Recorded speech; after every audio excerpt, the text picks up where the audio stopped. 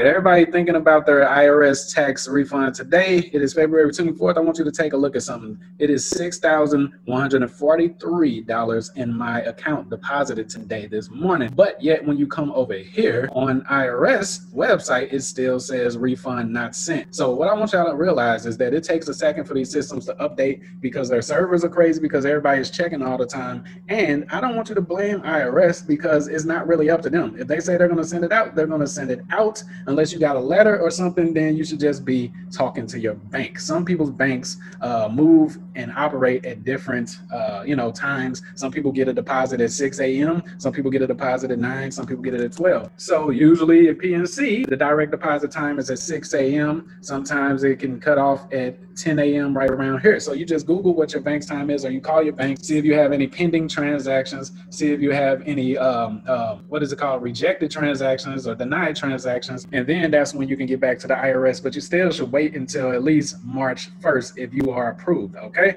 All right. So if you're new, it's going to be updates. Make sure you sub to this channel. Also, we talk about entrepreneurship and what you can do with your tax money to flip it when you actually get it. All right. Love you guys.